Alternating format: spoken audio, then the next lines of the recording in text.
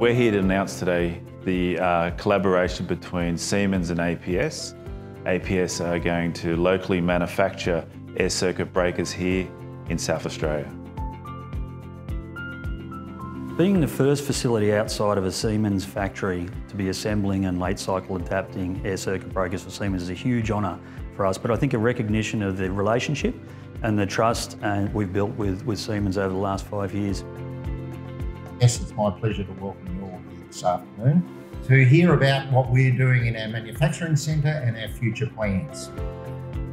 And it's important for us to be present in the market and have a fast delivery possibility to our customers in order to cut out their investment and time to the markets. So this is basically a major step for Siemens EP to serve Australian market. Having a partner like APS right at our doorstep, our head office is here in South Australia, seeing the capability that's been built here, knowing that things can be customised right here in Australia for the Australian market, it's what we need. Sovereign capability is absolutely what we need. Technology is vital to the development of how we design, how we engineer. Give us the ability to measure, monitor and control power.